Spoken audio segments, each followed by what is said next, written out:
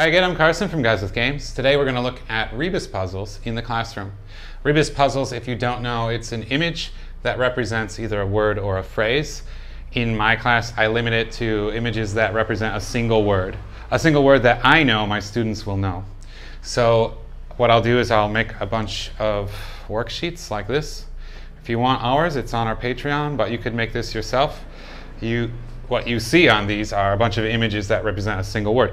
And so I'll assemble some teams in my class, maybe 3 or 4 students on each team, and I'll give them each a copy of my handout, and I'll give them an amount of time, maybe 10 minutes. Take 10 minutes and take a look at all of these pictures and write down the word that you think each represents.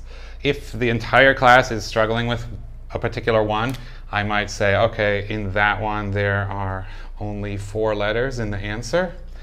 And then they might, be able to work it out. But after the amount of time, we'll go through the answers, okay? And then, if somebody has something that isn't what I think it is, but it makes sense according to the picture, then they would also get a point.